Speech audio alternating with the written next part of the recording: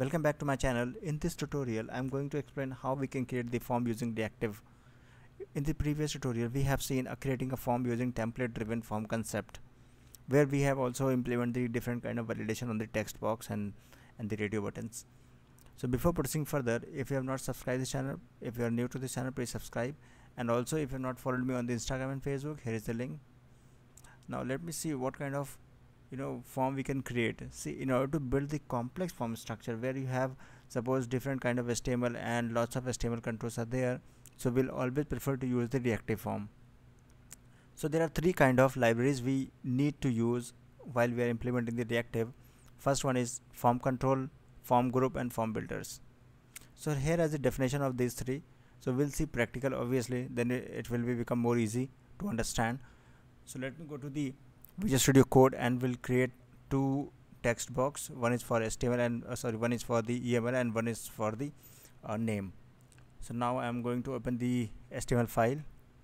So here let me take the form, and here I will take the simple div, and inside this div I will add the two text box. One is for name, I will say text, and name will say the name, and that's it. And we'll also disable the autocomplete. Okay, and the same will use for the email. Copy and paste, and this is for the email. And now let me create one button, input type submit value save. So this is very simple form, right? So let's start how we can integrate the reactive form. First, go to your module, and using Angular form, just import the reactive form module. This is the first work that we have to do. We need to include the module in the module.ts file. Save it and close. Open the TS file, and here we will import the Angular form at the rate Angular/form, and here will get the form control, form builder, and form group name. So these three libraries will get from the form Angular form, and save it. So now in order to create the form, we'll name this form using form group inside this bracket, form group. So let's name it register. For an instance, we have defined the name. So just copy here and go back to your TS file. So we'll say register is the instance of new form group, and your bracket and then curly bracket. Inside this we'll define the properties which will use as a form group name. So here in the HTML we need to integrate form control name.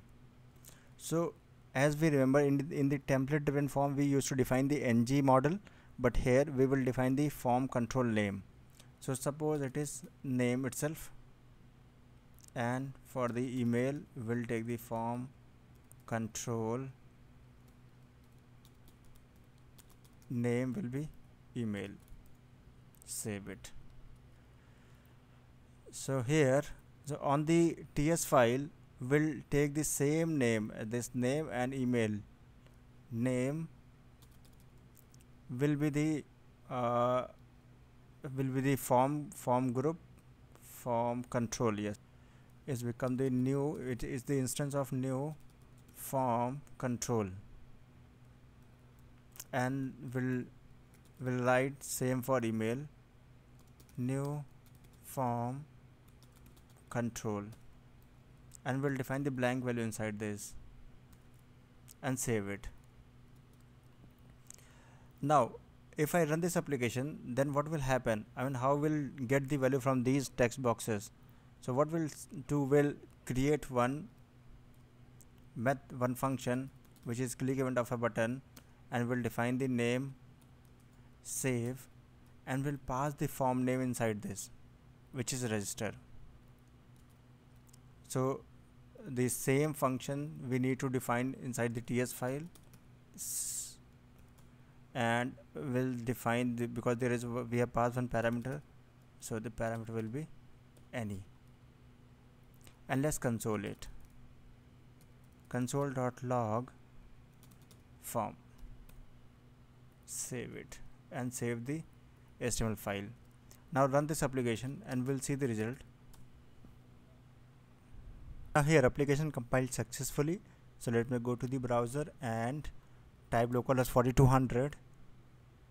So we'll see these two text boxes, and now we have console the value. So let's see if I type and will able to get the values or not.